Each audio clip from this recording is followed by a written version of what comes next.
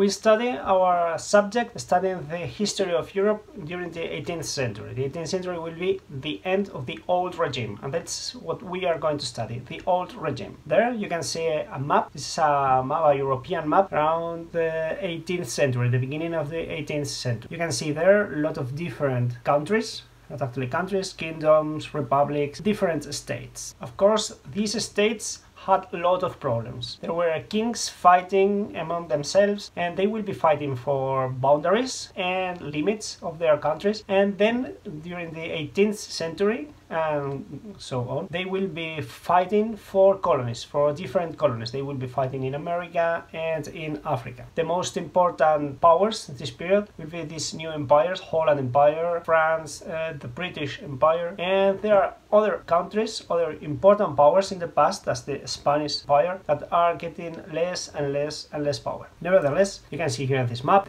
one of the biggest empires is the Spanish Empire, established in America, North, Central and South America, and certain areas in Asia, Philippines. What we know is the European powers, the European countries, are the most important countries in the earth, in the world. China is full of population, but it's a country that is underdeveloped. It's not so technically or military developed as these European countries, and these European countries are expanded around the world. Because of that, they import and export different goods, different products. For example, they import different textiles, clothes, pottery, glass, and at the same time they are creating and exporting different materials. For example, weapons. The most advanced technological weapons are located in Europe, so they started exporting other places, or alcohol, small objects, luxury objects for elites from other countries. It existed a trade,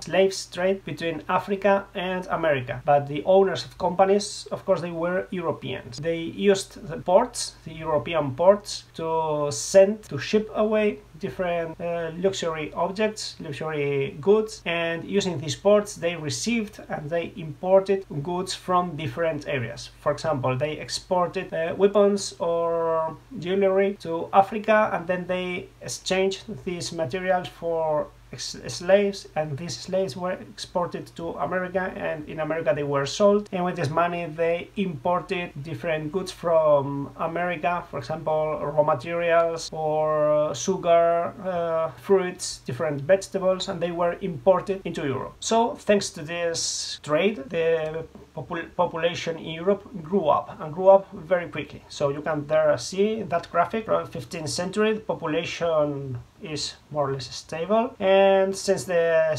beginning of the 16th century it started growing, and the biggest growth happened between the 18th and the 19th century. We will see later how it will be increasing and increasing and increasing.